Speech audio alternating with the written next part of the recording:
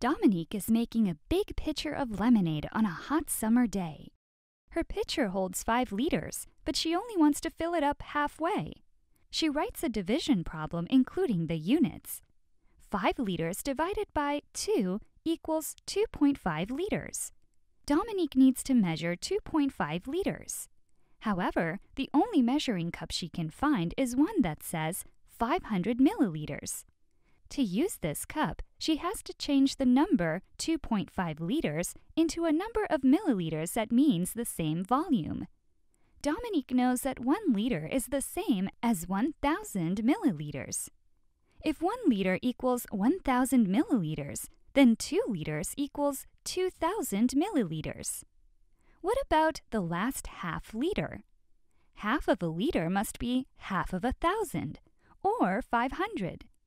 Dominique adds 2,000 milliliters plus 500 milliliters equals 2,500 milliliters.